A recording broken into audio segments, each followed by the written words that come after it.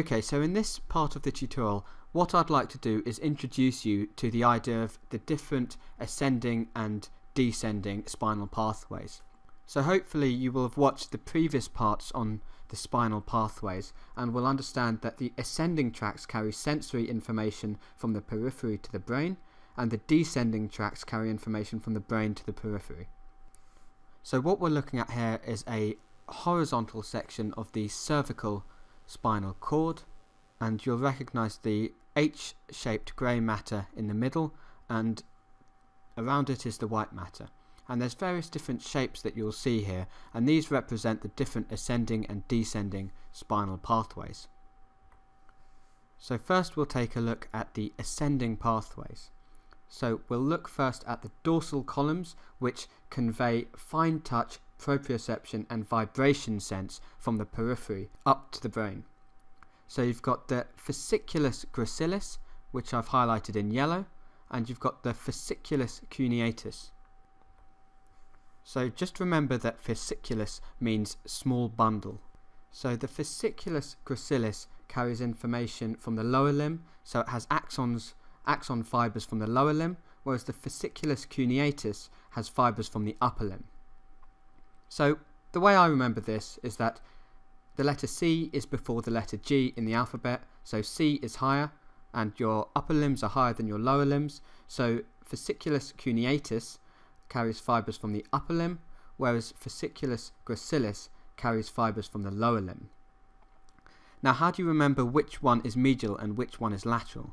So in yellow we've got the fasciculus gracilis, and in green we've got the fasciculus cuneatus.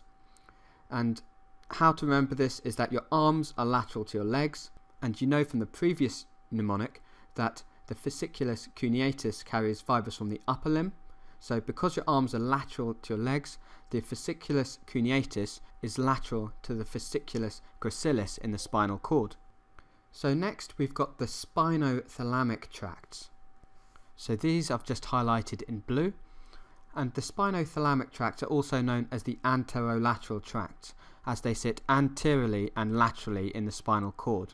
And some texts will refer to distinct anterior and distinct lateral tracts, but almost invariably there is some intermingling of fibers between the anterior and lateral tracts.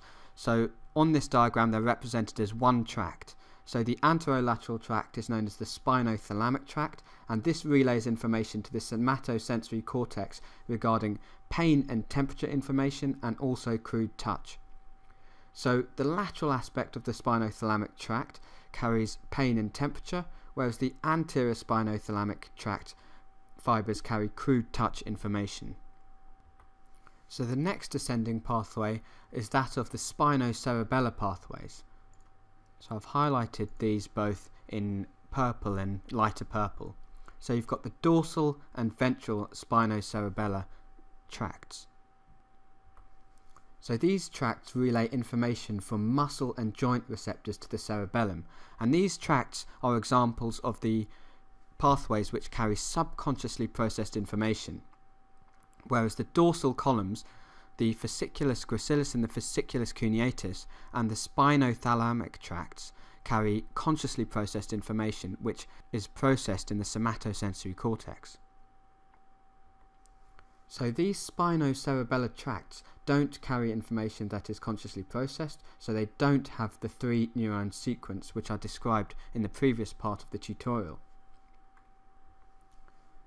So basically you've got information coming via these tracts from muscle spindles and Golgi tendon organs, and this information is relayed to the cerebellum and allows for the control of posture and to coordinate muscular movements. So now we'll take a look at the descending tracts. So these descending tracts start in the cerebral cortex and brainstem and descend down the spinal cord to innervate muscles. So they are involved in controlling movement, muscle tone, spinal reflexes, and also have an ability to modulate some of the sensory information which is brought up via the ascending tracts. So essentially the ascending tracts bring in information from the environment relating to sensory information, and the descending tracts carry information from the center, the brain, to act in response to this sensory information. So it's useful to think of these descending tracts as pyramidal or extrapyramidal. And pyramidal just refers to tracts which pass through the medullary pyramids. So the pyramidal tracts are the corticospinal tracts. So you've got the lateral corticospinal tract and the anterior corticospinal tract, which I've highlighted in orange. So the corticospinal tracts are important to know about because they convey voluntary, skilled movements originating from the motor cortices of the brain. So the lateral corticospinal tracts carry motor information destined for the limbs, and it's important in skilled voluntary movement. The ventral corticospinal tract carry axial motor information. So the axial muscles are those central muscles which aren't limb muscles essentially. So you may start to notice the significance of the naming of these tracts. So remember the descending tracts we talked about, the spinothalamic tract and the spinocerebellar tract. You'll notice that the first part of the name of the tract relates to the first where the tract begins, and the second part of the name of the tract relates to where that tract ends. So spinocerebellar, it starts in the spinal cord and it projects the cerebellum, and then spinothalamic starts in the spinal cord, projects to the thalamus. So you know that they are ascending tracts. And now we've just talked about the corticospinal tract. So starts in the motor cortex and projects down into the spinal cord. So it's a descending tract. So there's always clues and hints in the names.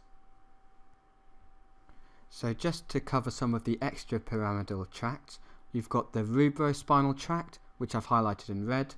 So this originates in the red nucleus of the midbrain tegmentum and is responsible for limb flexors.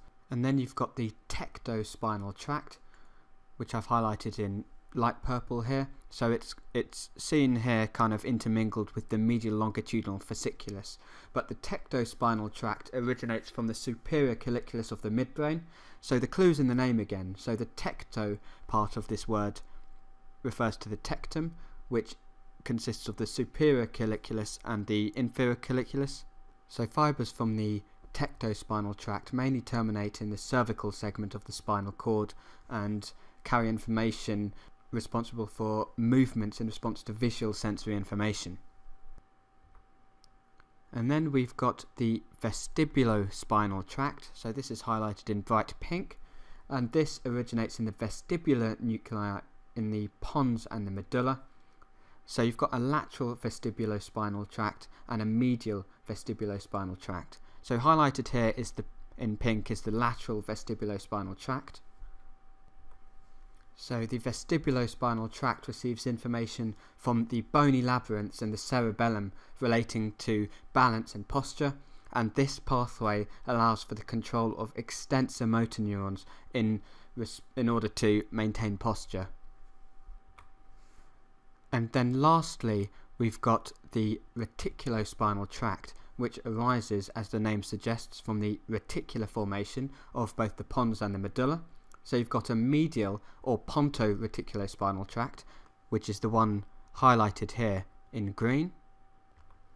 And then you also have the medullary reticulospinal tract, which aren't shown here, but I'll just draw them on the rough location of these fibres. So you'd have the medullary reticulospinal tract fibres in this region here. So that's the lateral reticulospinal tract. And this tract, the reticulospinal tract, is responsible for reflexes, muscle tone, and is also involved with the respiratory and circulatory system. So that's an overview of the different ascending and descending spinal cord tracts.